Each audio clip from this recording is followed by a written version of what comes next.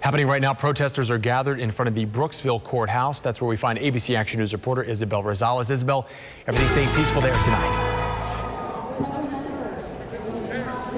Now, as far as we've seen, there's been no problems concerning violence, but at times it has been tense out here, and here's why. Right up toward the front of the courthouse, we have protesters sharing stories in support of Black Lives Matter. But over here, take a look right over here to the left, we have a crowd over here, a group of counter-protesters. We've heard them yell, "All lives matter," and at one point, we even heard a shout of, "White is right."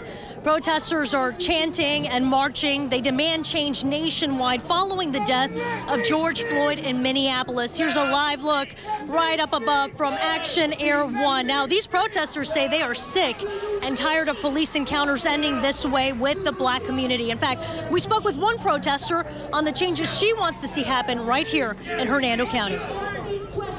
Because it seems like the Hernando County Sheriff's Office doesn't want to share the information. Irritating. We need to get body cams to protect not only the citizens, but the deputies, because they don't have them. And again, that's irritating. This hanging tree, whatever the history is that's behind it, because they're lying and saying that a hurricane took it. This ain't a hurricane take this tree. It's the same tree. The tree needs to come down. So you heard her. She wants body cameras. She wants diversity at Hernando County Sheriff's Office. And that tree that she's referencing is right here in front of the courthouse. It's been named the hanging tree, and people claim it has a history of being used for lynching. Right now on change.org, there is a petition with 15,000 signatures to bring it down. Now, people have also expressed some fear over social media accounts of people inciting violence and vowing to bring weapons here.